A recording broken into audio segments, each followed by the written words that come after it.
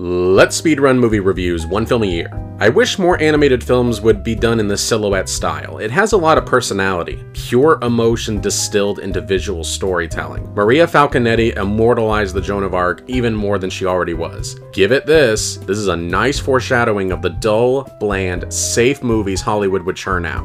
Better anti-war movies would surpass it, but it's hard to deny its impact. I think this is Chaplin's masterpiece. One of the most scathing and impactful social commentaries ever put to cinema. Even today, seeing these stop-motion effects are a spectacle to behold. Quintessential old-school rom-com and the unintentional birth of Bugs Bunny. Colors will distract from how flat the story is, right? Delivers exactly what it promises to Fred Astaire and Ginger Rogers fans. When this movie is on fire, it's on fire, but some of the bits go on too long. The definition of screwball farce. A true example of an American epic. Sprawling, great performances, and packed with passion. Subscribe for more reviews.